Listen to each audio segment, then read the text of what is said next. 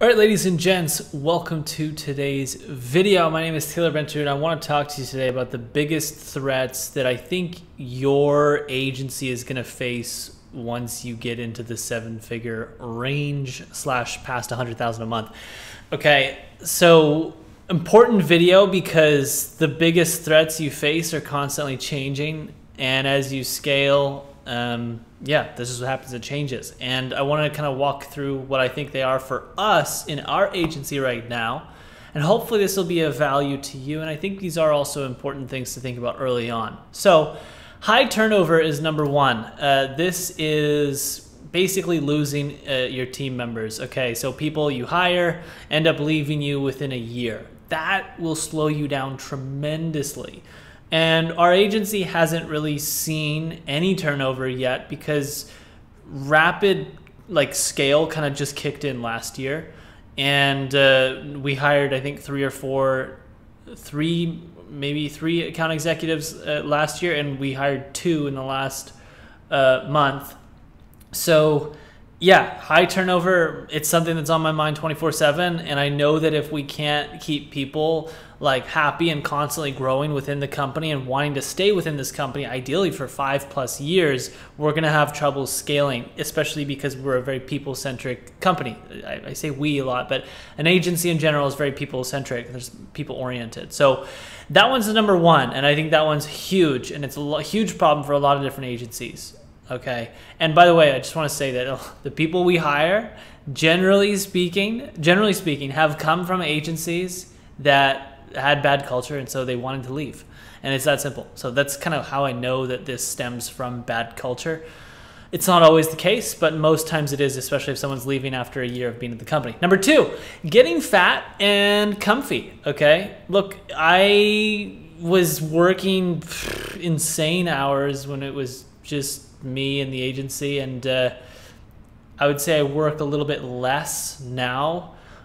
And yeah, part of me is like, shit, am I getting comfy, or is my productivity levels just higher?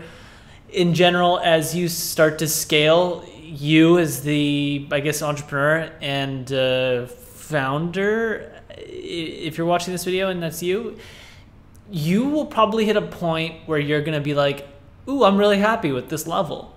And the faster you can snap out of that and fixate your mind on the next level, the better. I think a lot of people kind of get comfy at a certain level, whatever it is. It's kind of just a level that will be specific to or subjective to the person that is running the agency, I guess, and all the people within the agency. It's not just you as the founder. So you got to really try to avoid getting fat and comfy. Yes, it's great once you get to a new level, celebrate that. But then start working your ass off to get to the next level very quickly. Don't relish in your victory of reaching 100K per month and then just stay at 100K per month for years to come. That's boring. And that's also why a lot of people will leave a certain company, is because they may have been growing quickly at one period, but that growth slowed down tremendously. And now the progression of roles within the company is also slowed down, because if a company is not growing, the people within the company aren't really growing either. Isn't that an interesting thing to think about? So scaling your company is very important, not just so that you can make money, not just so that you can get to the next level, but so that everybody in your team can get to the next level, including you yourself. And all of you can become exponentially more valuable only when the company is scaling, because it opens up new growth opportunities, new learning opportunities, new role opportunities. You learn so much more. Okay, believe me, if I was working in an agency that went from $100,000 to $110,000 per month in the course of a year, versus working for a different agency that went from $100,000 to $300,000 in a year, who do you think I'm going to learn more at? Probably the company that 3x'd opposed to 10% increased, okay? So don't get fat and comfy. Move on to the next level as soon as you hit your little goal, but make sure to celebrate.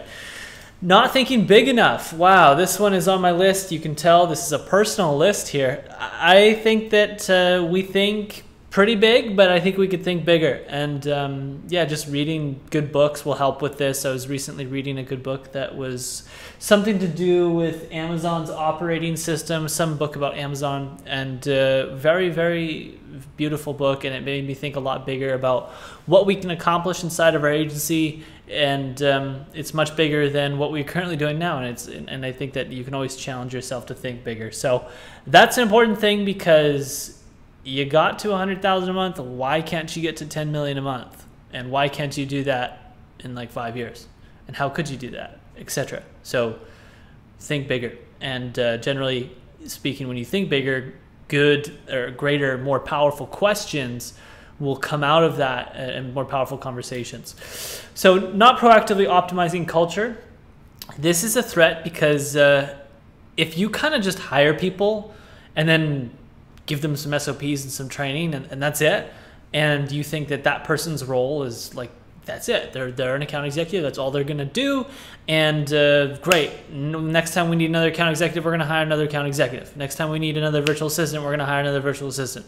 Next time we need this, we're gonna do this. And if you're like laser focused on like the bottlenecks and like optimizing that, and just looking at everything as cogs in a machine and not actually looking at the environment that the machine is in, because the machine is your agency, but it's in an environment, right? It's not just like in this isolated vacuum. It operates within an environment, and the air quality affects the machine. How the heat, the temperature of the room affects the machine. What I'm getting at here is this is culture, the space around the machine. That is your culture. And you can't just look at the machine itself. You also need to look at the environment the machine that is in, and that's the culture. So you'd really need to try to proactively optimize your culture. This is an ongoing 24/7 process that's never going to end.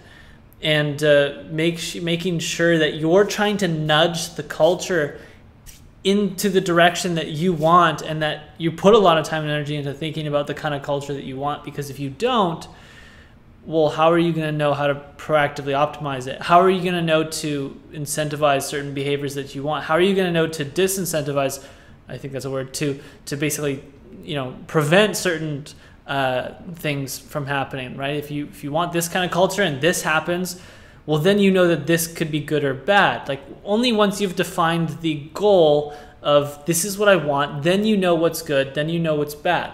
If you haven't defined this, you don't know what is good from bad. So you need to define the culture, except for the obvious things, like someone completely drops the ball and forgets to email a client and the client leaves. Like, that stuff is fine. That's all very easy to understand. But I'm talking about other things that are more between the lines. And you'll start to see these things. It's hard to come up with actual examples and off the top of my head. But culture is a big one. So not proactively optimizing culture is another big threat. All right, now this is the controllable ones. I think you can control those four, and those are the four that I seem to think about quite a bit, and I worry about. It's a healthy level of worry and anxious or anxiety, I guess you could say. It's a healthy amount of worry. I'm not like freaking out to the point where I can't take action. But here's the ones that you can't control and that are far less within your control. Pandemic, like that is huge, right? That's like massive. And it's, I don't know when the last worldwide pandemic was that required complete lockdown and shutdown. I don't know if there's ever been such a thing.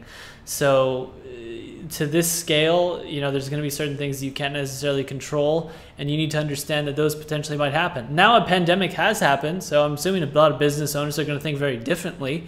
And the best thing you can do the best thing you can do to prepare for a crazy situation that is primarily, environmentally within the weather, or not weather, but within the planet, I guess you could say, due to viruses or weather or anything else, catastrophe type stuff. The best thing you can do is just hoard cash. I can't really say it any other way. I mean, that's really the best thing that will save you in a time of crisis is cash. So cash is king.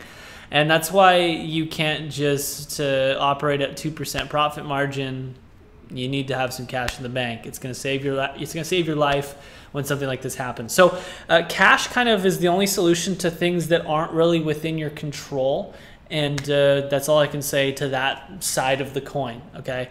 Now, if you think I missed some points here, great. Let me know in the comment section below. I'm not perfect. I'm far from it. And likely I did miss a lot of big threats, but these are the 4 that came to my mind when I was making this video. Hopefully you found this valuable, and you also can now think about these 4 things. If you're close to $100,000 a month, if you're doing $40,000, $50,000 a month, you're on your way to 100. If you're already doing 250, 500, and this is still in alignment with you at that level of revenue per month, great. I imagine these things aren't going to really change if we get to 250 or 500,000 per month. That's it. All right, guys, much love. Let me know if you like this video. Hit the like button if you did. Hit the dislike button if you didn't like this video. I'm not offended. And let me know your thoughts in the comment section. And last but not least, you already know what I'm going to say. Just please hit the subscribe button. It's the only thing I ask for you to do on this channel.